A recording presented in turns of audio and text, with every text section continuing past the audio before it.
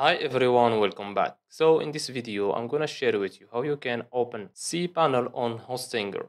So just follow me and follow the steps. It's so easy and simple. So first of all, go to hostinger.com, then click on login and log into your account.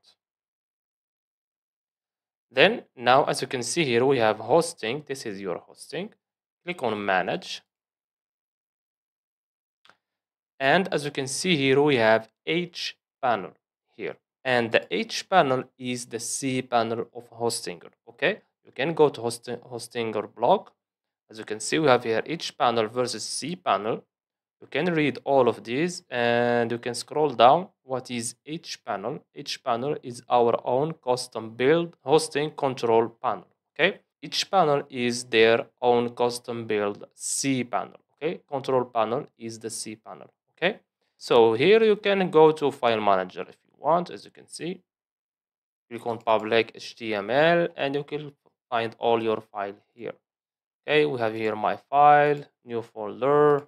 Okay, new files. I think that you get the idea. We have also here database. Okay, as you can see, and that's it. So I hope you found this video helpful.